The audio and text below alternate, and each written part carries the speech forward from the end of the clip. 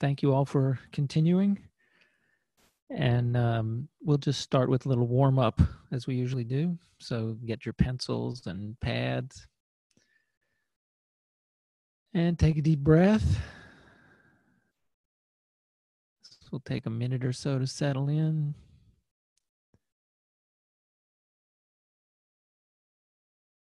And we're taking our note of our position, our body's position, how we're sitting, our posture. I'm going to straighten my chair. There we go. A little more upright. Yeah, how's our back position? Our hips and shoulders. We're feeling the weight of ourselves on the chair. Feel the weight of our feet touching the ground.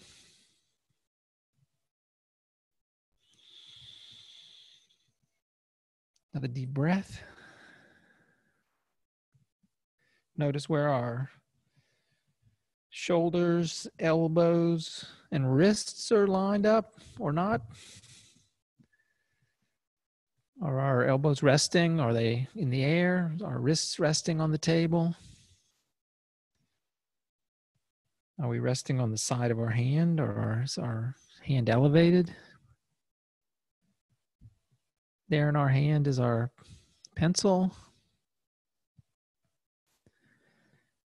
And how are we gripping that? Is it in our left or right hand? Are we holding it loosely, tightly, with fingers turned like we do when we're writing, or turned to the side, held toward the tip or down toward the end? And then we bring it down and touch to the paper. We notice the contact, the pressure that we apply, tightness of our grip, the feel of the pencil point as it moves across the paper. Is it sliding? Is it bumping? What speed are we going? Putting all our attention on that pencil point now.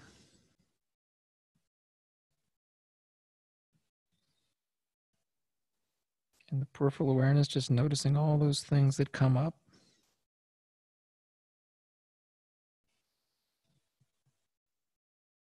Noticing whatever comes up and just letting it pass. Not judging it.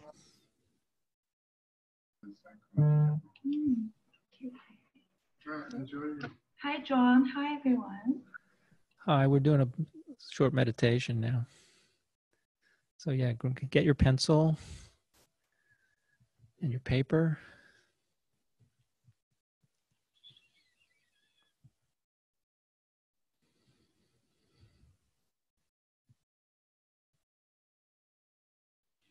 Okay, got your attention on the pencil point that's moving. You're watching whatever comes out with some sort of fascination. Hopefully some joy.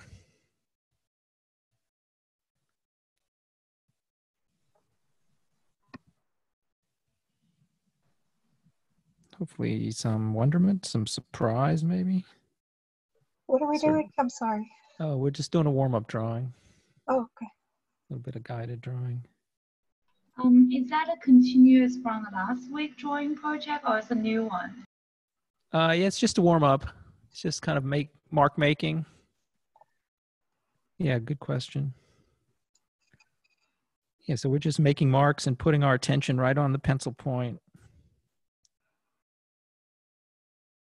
Paying attention to our position of our body, our arms, how they're supported, our hand, how it's supported, how we're holding the pencil, the grip and the pressure we're applying, the feel of the pencil moving on the paper, and then we're just moving. We can make single marks. You can leave the pencil down and make continuous marks, whatever feels fun, whatever feels right. We get to talk about that a little today. letting whatever comes out, come out. Yeah, certainly having no judgment about it. Hopefully amused by it. This is just drawing to feel the drawing.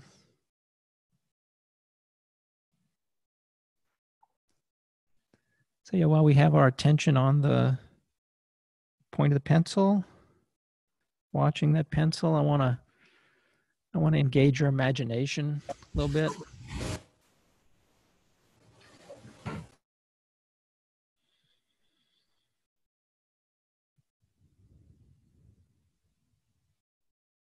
want you to think about in your imagination as the pencil is moving. I want to go back to like very early ancestors. Very early human beings on the planet. Someone maybe with a stick or a piece of clay.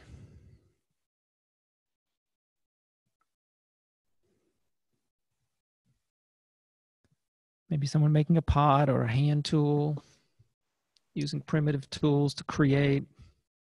So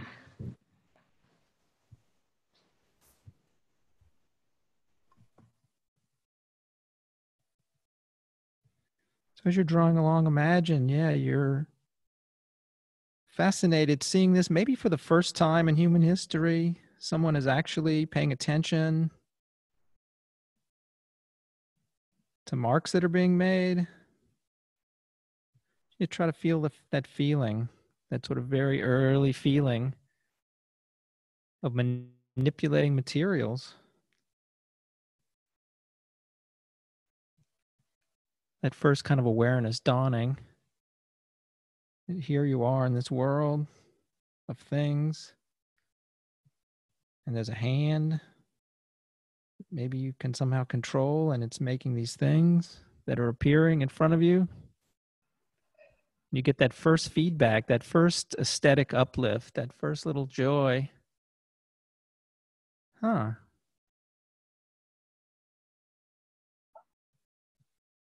That first resonance that something could be more than the sum of its parts. That you could start with something like a lump of clay or a stick or a stone, and it could go from being something that you found, something generic, something like a blank piece of paper and a pencil, into something that resonated more in your mind.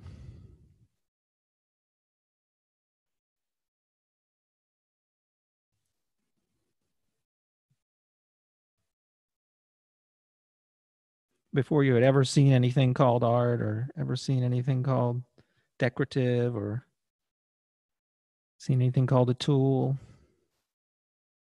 it occurs to you.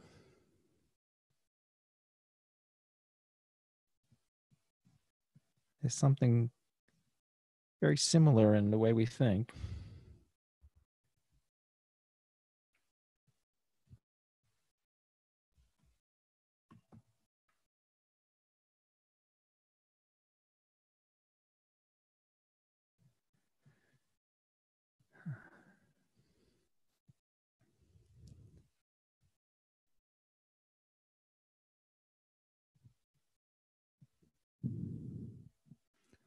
Okay, so we end up everybody can keep drawing, keep making marks. If you feel warmed up and you want to work on something else, that's good. You can start with a new sheet. If you want to continue just mark making and paying attention to the pencil, that's also quite good. You can go on for as long as you like, and you can just listen to what I have to say. There's one exercise. I don't have as many exercises tonight as I'd like. There's a little bit more material, but I think what will happen is what happened at the beginning of the class when we started. So there's kind of 1 week where I give a little more information and 1 week where there's more practice. So we'll do a little more information and a little more practice next week. I have some good exercises when we get to the next section, but I'm working with Christopher Alexander and his books, and I did a lot of reading this week. Thank you for that. I really enjoyed myself getting to know the information even better. So yeah, it needs to be a little more introduction so you know what's going on, but I'll get into it.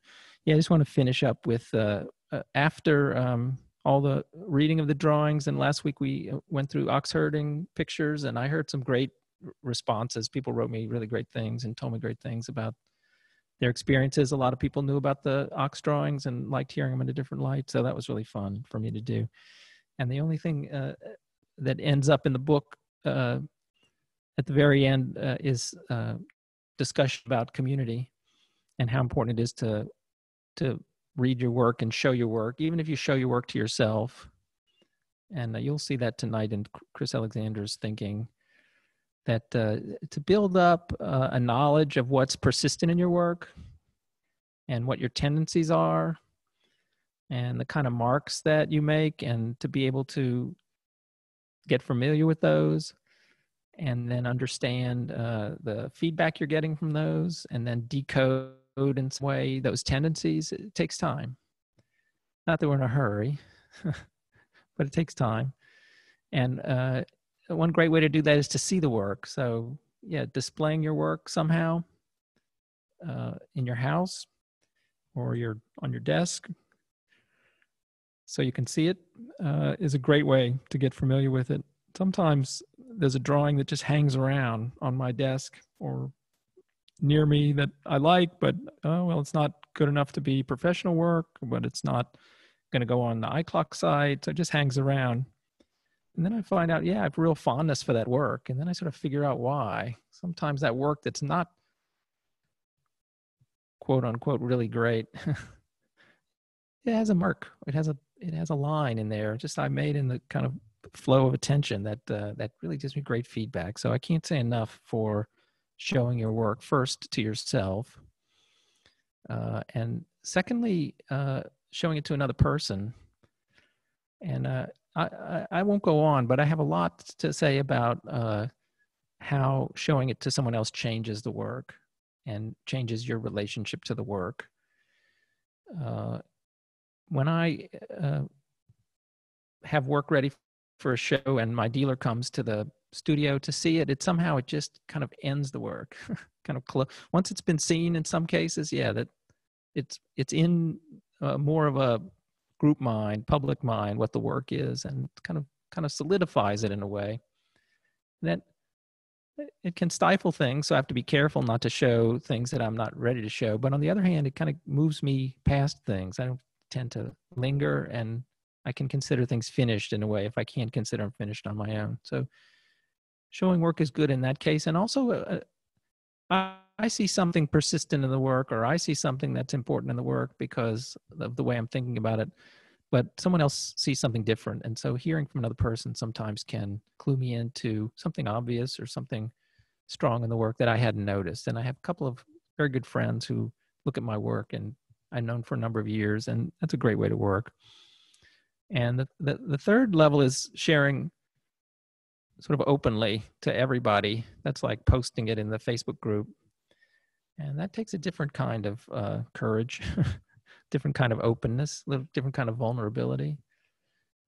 But it can work well for a lot of reasons, and a number of you do, and I do appreciate it. And I think it's a great thing for the group to have activity online just for ourselves.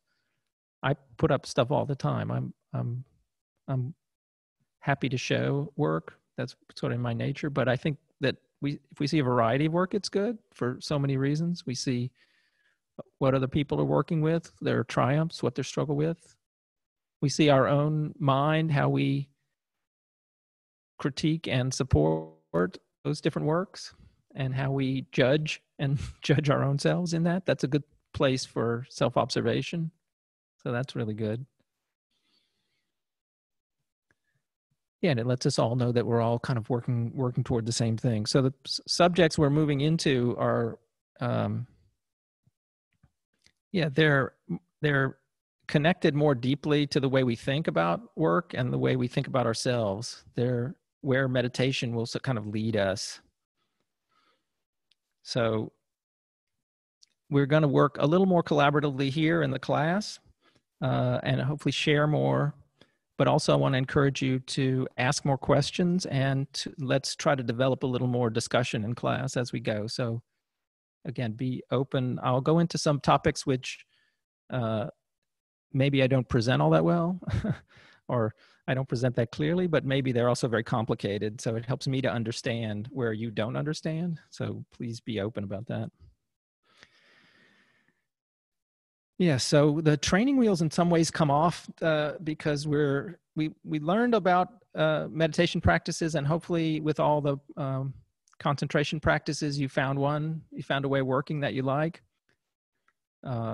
If not, I can still help with that. And if you're trying a bunch, that might be the way. You can always try a bunch. But if you have a practice that's good, that practice is now going to really be a tool as we work. That there's going to be some stability in that practice. So you may need to fall back on that. And that's one reason we do the drawing your own path and all that. Well, I wanted to do drawing your own path before I got into other subjects, because the utility of being able to sit and draw and focus your attention and get into flow and get into that access concentration, that's really useful. So if anything gets unsettling or some things come up that you're unsettled about, yeah, so drop back to simple concentration practices, or consult someone in the group in one of the meetings, or ask me, or just stop and have a break. Yeah, so if things feel tight, just as a little safety message there. So we're going to go further into Vipassana, into insight practices. Our first one that we worked with was the reading of the drawings. And the tradition is that we get our concentration up, which is kind of why we start with the focus exercise. But just in general, we like to learn concentration first, because again, that's like the muscle that pedals the bike and gives us stability. We build up that muscle a little bit, and then we start dropping in the questions and the insights. So yeah, the what's called the 15 properties, which is something that Christopher Alexander came up with, will become our inquiries. So we're going to have a series of inquiry meditations in the next few weeks, looking at his universal properties for design.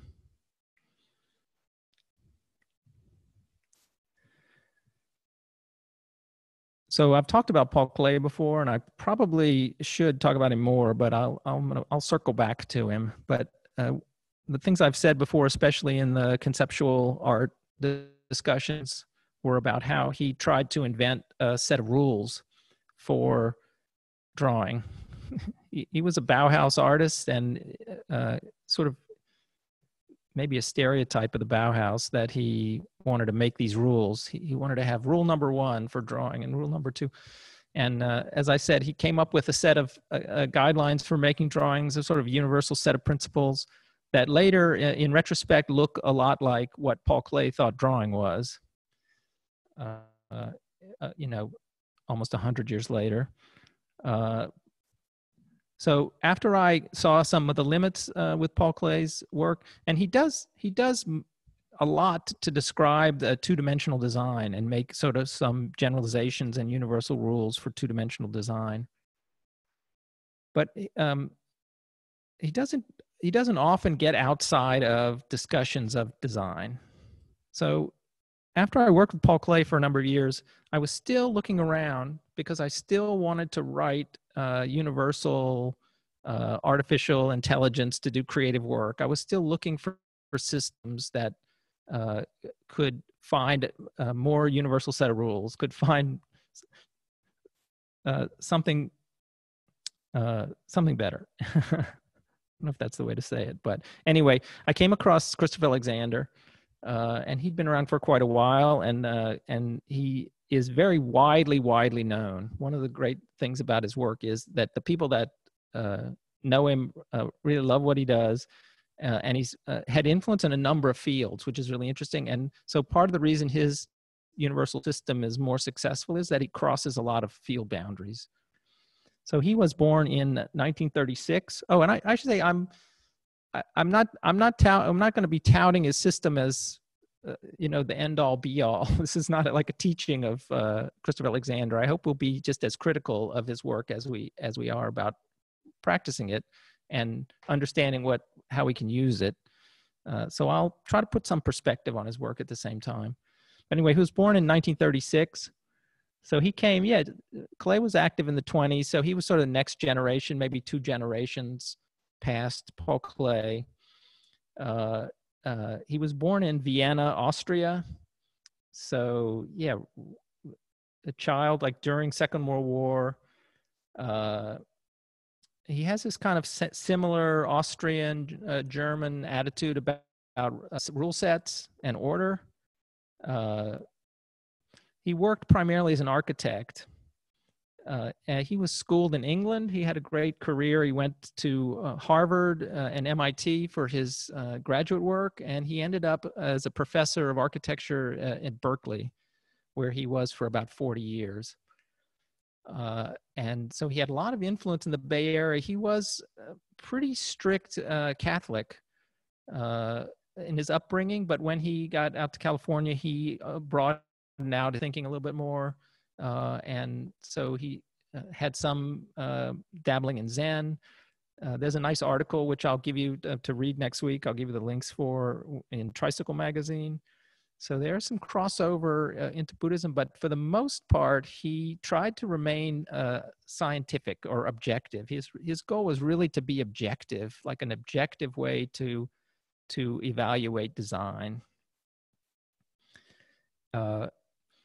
And he influenced what's known as design science. That was really what he wanted, design science. That was kind of one of his goals.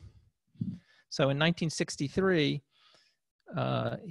he published a book called Notes on the Synthesis of Form, which is a great title. I thought, as soon as I saw Notes on the Synthesis of Form, I thought, here's the next rule set that could possibly work for me. Because 1963 was just the beginning of computers. And so he was giving step-by-step instructions, I thought, when I first got into the book, about how a form arises. But the difference was that Christopher Alexander does not ignore the mind, does not ignore the fact that we're people, and that the designs that we make go to people. So that was also really attractive thing. Growing up, being born in 1936 and then growing up and doing his architecture through the early 1960s. So he saw brutalist architecture come through, and he saw all of the modernist glass box architecture come up. Those would be like these great big office towers that are just look like they're covered with mirrors or just covered with glass, kind of straight boxes going up. You've seen them, of course, these glass towers. And he was not kind in his critique of these. He didn't like these. And he thought, for the most part, they were pretty lifeless. And he was really a first principles guy. He wanted to go back to those, really the beginnings of building. And so in 1977, he published a book called A Pattern Language. And 2 years later, sort of the companion piece called A Timeless Way of Building. So if you think about now, all the emphasis on sustainability, here was Christopher Alexander in 1979 writing a book called The Timeless Way of Building.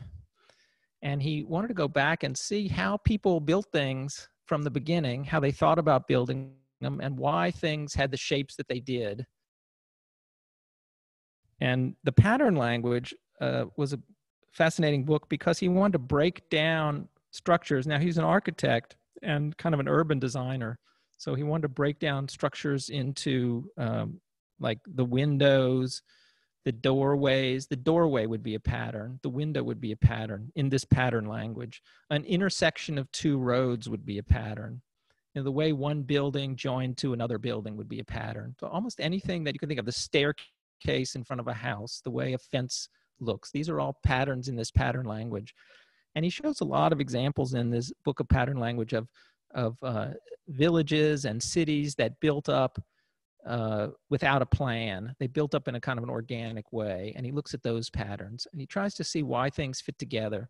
But he also looks at the quality of the place. And this is the beginning of where it starts to get more universal, is that he's very sensitive to the living quality of where he is. So he'll visit a place and it'll seem, cold and sterile. It'll be a lobby of an office building. And he'll think, why? What is the pattern here? And why does it look that way? And then he'll visit a temple in Kyoto with the large wooden columns and the fascinating joinery. And he'll think, well, how does this feel, and why does this feel more comfortable, or what kind of quality does this give? And he writes about this in the pattern language. And one of the interesting things was that in breaking down architecture and interior design in terms of these patterns, was that he showed that these could be as components, and these components could be interchanged, and they could be understood individually. And this caught hold, because he was in Berkeley, it caught hold in a big way in Silicon Valley. And so there's a type of a programming language called object-oriented programming. And Christopher Alexander is given a lot of credit for influencing the design of those languages, because there are the inventors of those languages thought about components of software design as patterns. So for instance, every time you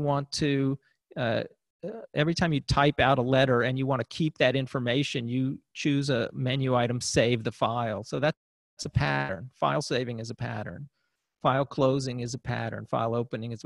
So all these things that you do in programming can be seen as separate design components, as patterns. And so if you search Christopher Alexander, you might find a lot of literature that has nothing to do with architecture, has a lot to do with programming, and you'll know why.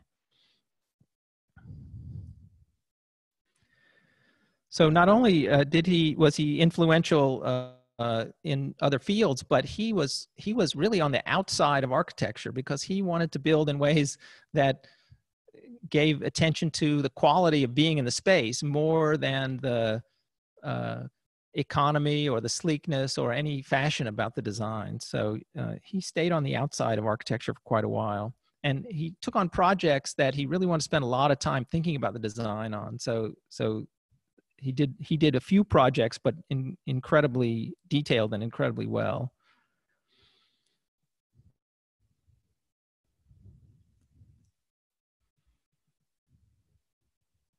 Okay, so you can see that after he had worked on patterns, he kept refining and distilling this idea and trying to get that quality, that sense of presence, that peacefulness, those kinds of things that he would feel in places that he'd be attracted to in these architectural spaces. He kept trying to think of why those were there and how to distill them. And this puts him on the road to this kind of universal set of principles, universal set of design.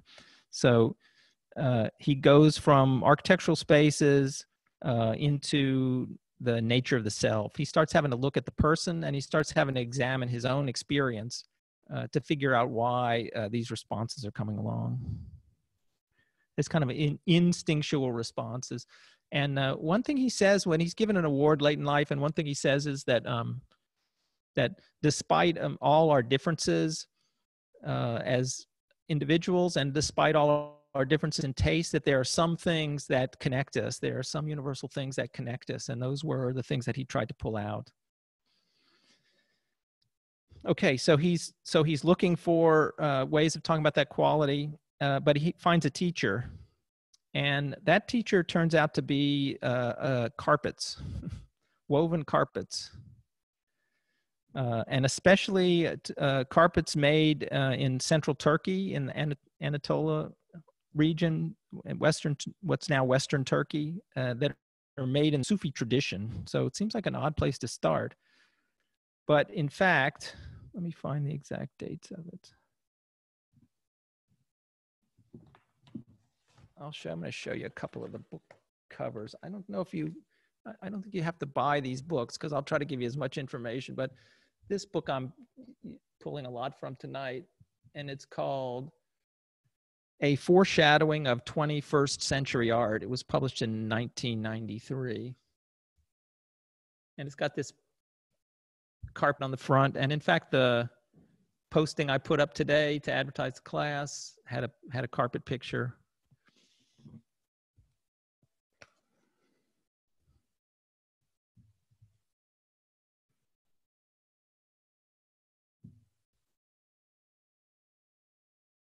So what is it about these carpets and why is he attracted to them? Well, in the 12th to the 16th century, which is the time period of his carpet collection, this was kind of a peak culture going on. If you think about what's going on, the trade routes are just kind of coming online from Europe. This area on the globe is situated amongst Asia. It's the far west Asia. It's just below Europe and it's just above Africa. So it's in a place where it's really a crossroads of all of the commerce of the time. So as cosmopolitan as it could possibly be. And there's a large group of Sufis who are sort of a mystical branch of Islam. There may be other examples of this kind of peak culture, devoted culture, but here's a group of people who are really looking into their work as a reflection of their religion.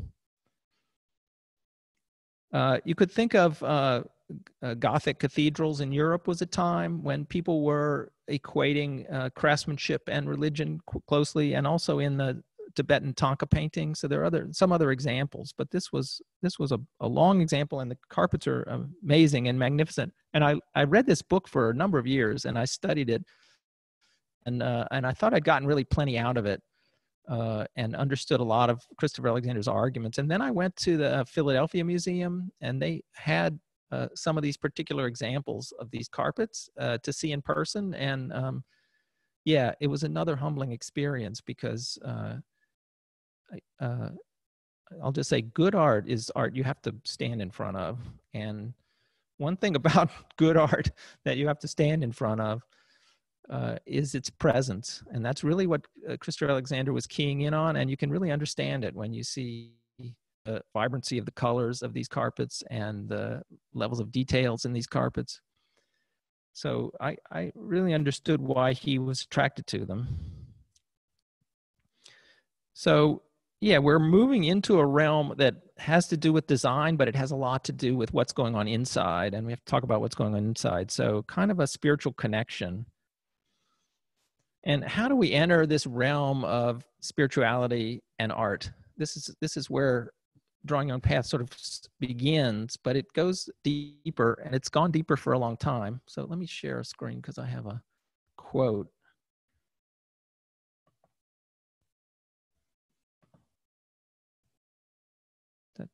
Okay, I'll just share this. I'll also say, besides teaching this on Thursday nights, there's a lecture series I'm going to, it's about Buddhist visual literacy.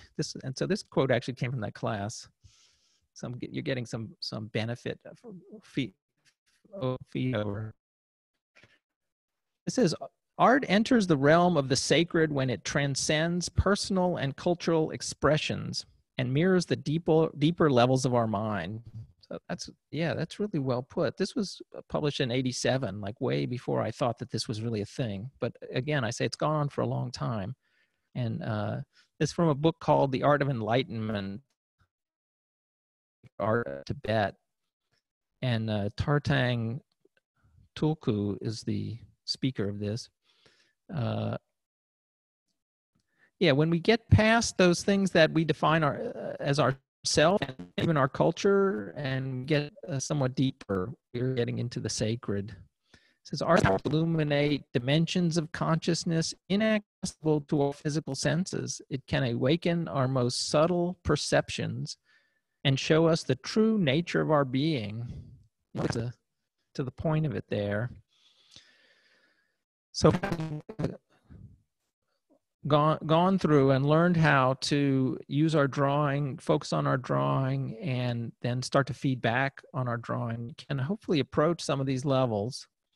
And we're going to use his work in his bigger work to guide us a little bit. That's going to be our map for now.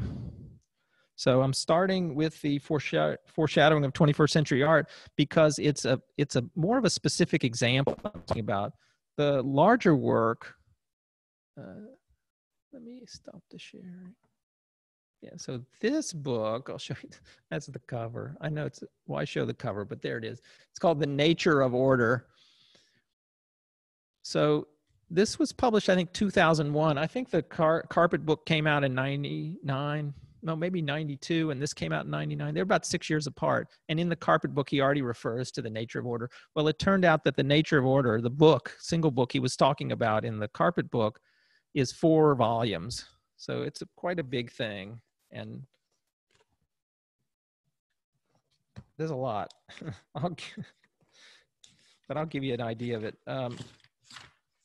So the first book of it is called The Phenomenon of Life, and we'll talk a little bit about the phenomenon of life to start with, and then we'll get more into it and how he defines life. But when he says the phenomenon of life, what he's talking about there is that sense of presence, like that living quality.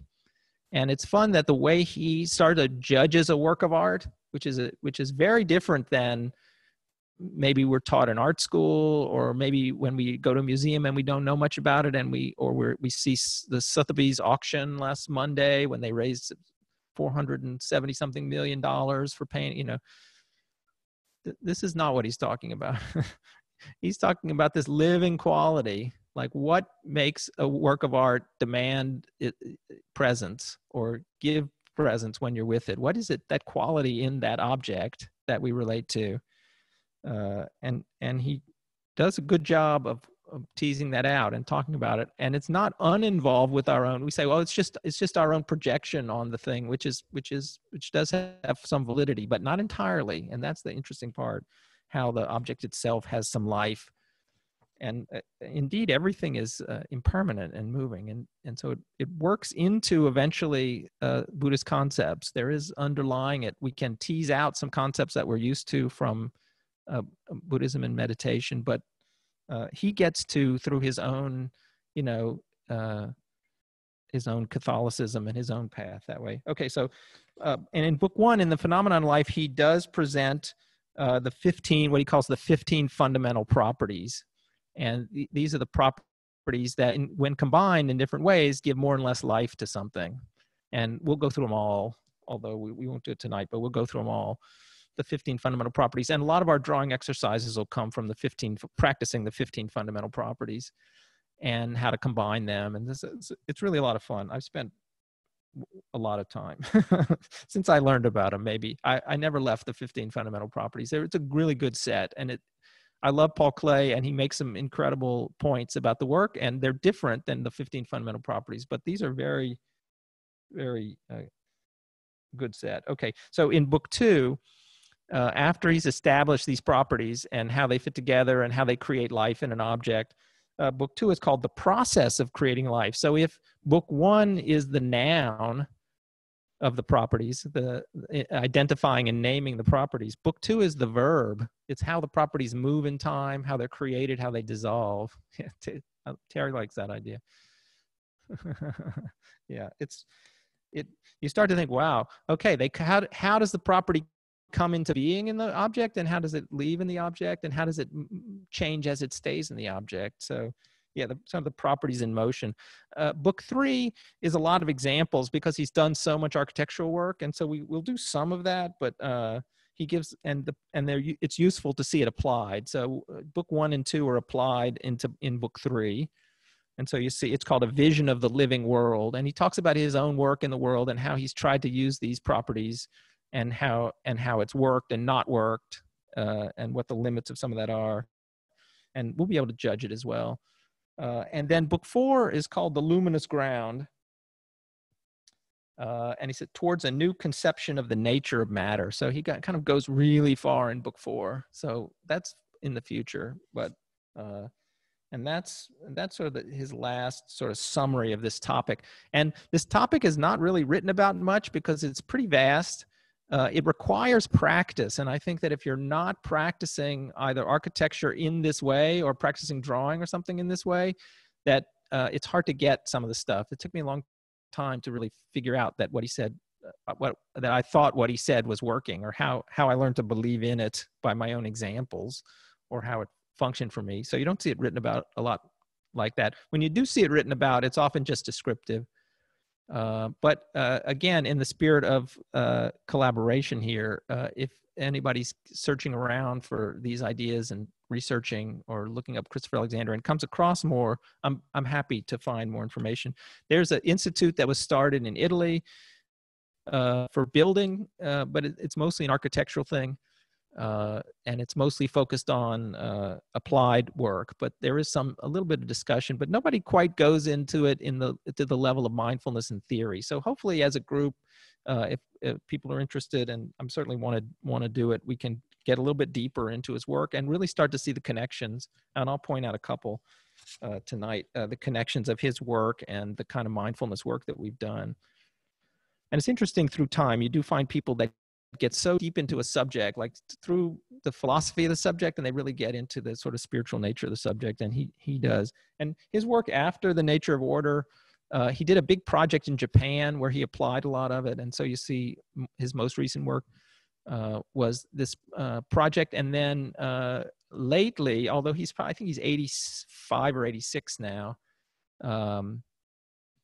he's been interested in sustainability, which is that timeless way of building idea, which, thank goodness, he's doing some work on that. So, but we haven't seen a publication yet about it. So, okay. You could interview him for the podcast. Yeah, I've tried to contact him, but it's either he's doesn't want to do it, or I don't know what. Maybe he's, but hasn't been available. But I've tried. But if anyone can find contacts to his people, that I'd love to interview him for sure. I think he'd have a lot to say to us. But the times I've seen him, people push him a little bit on the spiritual side. He's not. He talks about it, but he really wants to talk about it in a scientific way, and he really wants to stick to facts. So he doesn't get very esoteric. But we'll anyway. Okay. So when he talks about the carpets, he says this carpet is a picture of God. Where is he? Where is he now? He is in England. He lives in England. It's been retired since 2002, I think, from Berkeley. Ah, okay. Yeah. So, and he uses the word God. I don't want to scare anyone. I don't know. It's, if anyone has feelings, it can be alarming to use the word, but we'll use it in a broad sense. And in fact, he does use it in a broad sense. But he was raised Catholic, so that point's important. And he uses the word.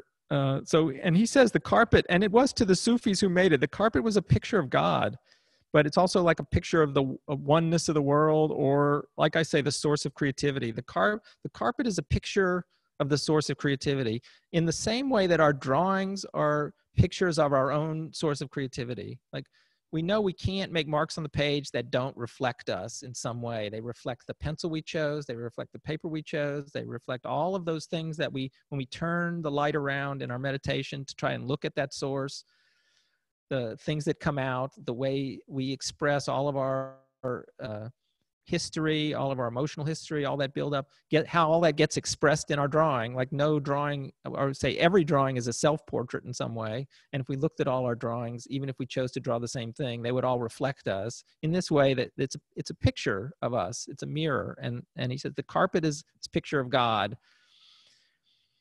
And he said it's very important that that's an essential fact to the people that made them. And that's an important thing, because when we start to line up this looking at the source and this expressing of the source with what we're making,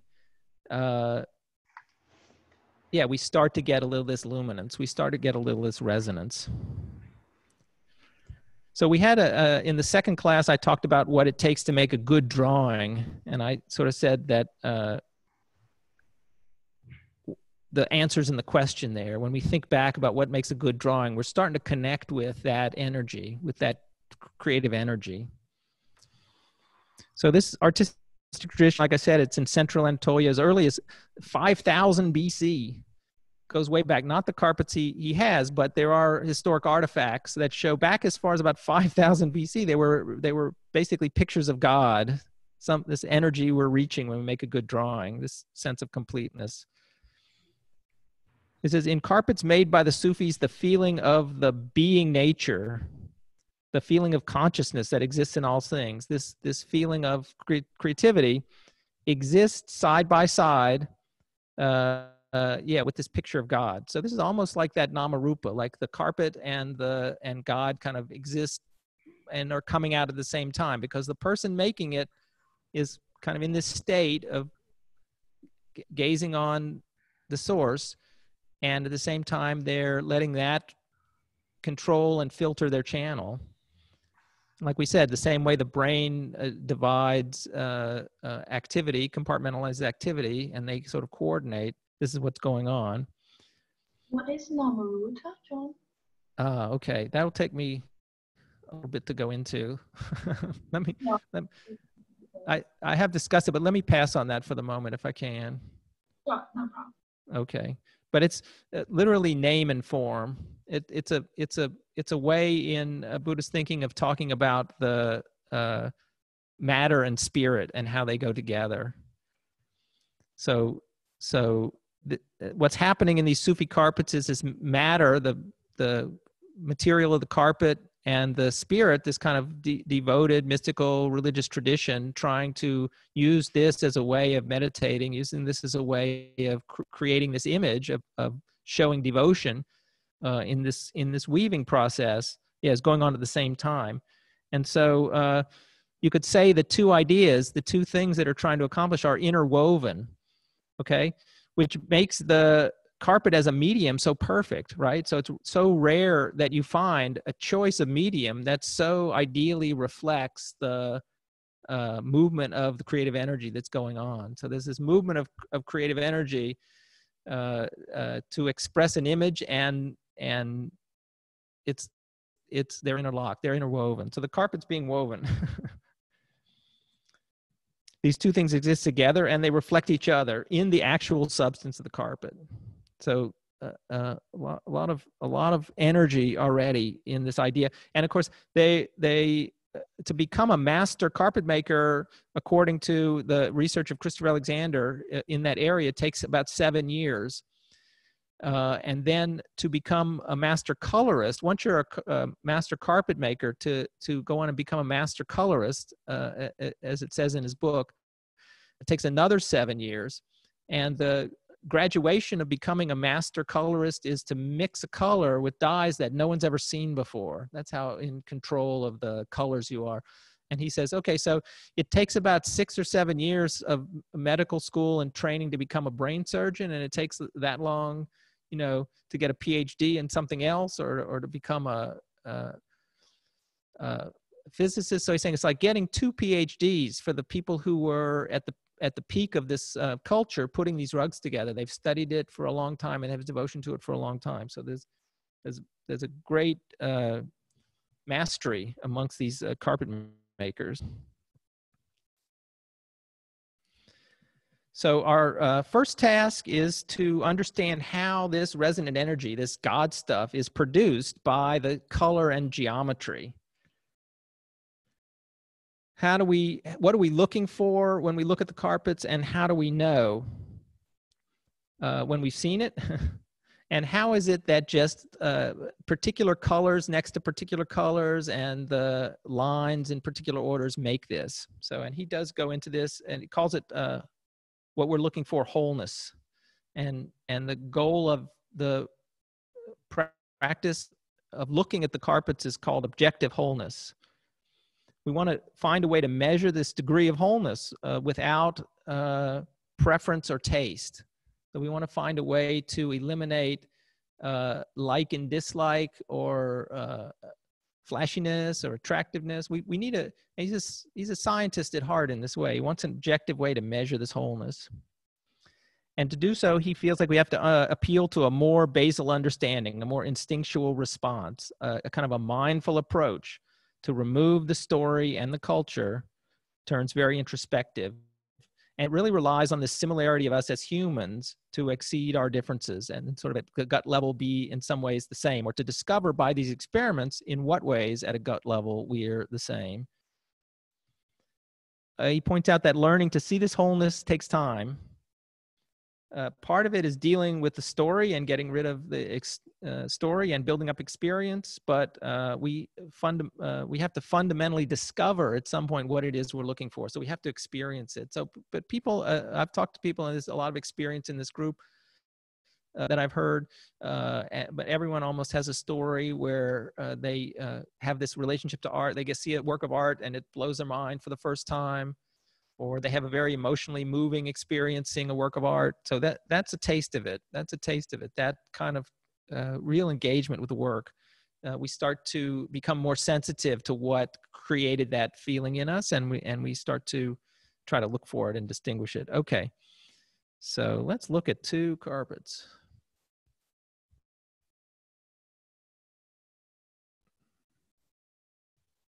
Oh man, this is going on and on. Okay.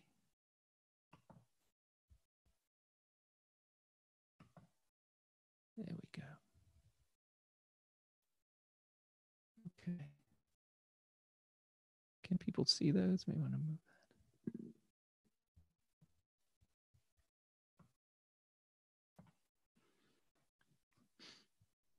So on the left is what he says is a very well-known carpet. It's called the Berlin prayer rug. It's from the 2nd century, Central Anatolia. It's not in his collection. It's in a collection in a museum in Berlin, which is why it's called the Berlin prayer rug. And the one on the right is from the Caucasus, mid-19th century. It's called the Kazakh star. So if we put these 2 carpets side by side and we ask the question, which has more wholeness, right? Which has more of this quality that we're looking for? If I ask you that, I'll probably get a divided field, because most people will answer when they look at them with what they prefer. That's normal. And one main reason for that is that we don't have a good idea yet of what this quality of wholeness is. We haven't cultivated it, and we don't have a lot of experience, so we'll immediately sort of just say which one we like better. So how do we construct a question that is concrete but pushes us out of the ordinary and points us to a different response? How do we ask it so that we point to the right answer? Point to the quality of wholeness. Okay. So here's the question. Oh, there we go. I can't quite see everybody. I know what I'll ask you. Okay, so here is the question that that Christopher Alexander asks. I'm going to read the whole thing. And so think about the question as you sort of look at these 2 carpets and see where your attention goes. Okay, if you had to choose one of these 2 carpets as a picture of your own self, a picture of your true nature, which would you choose?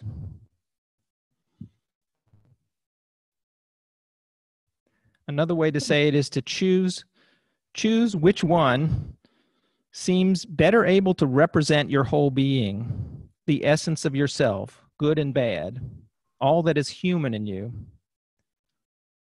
Think for a minute. Focus on the real oneness of you and compare that with your impression of the carpet. Choose the carpet that seems more like that good drawing, more resonant. Which is the truer picture of yourself? Do you have to choose one? Okay.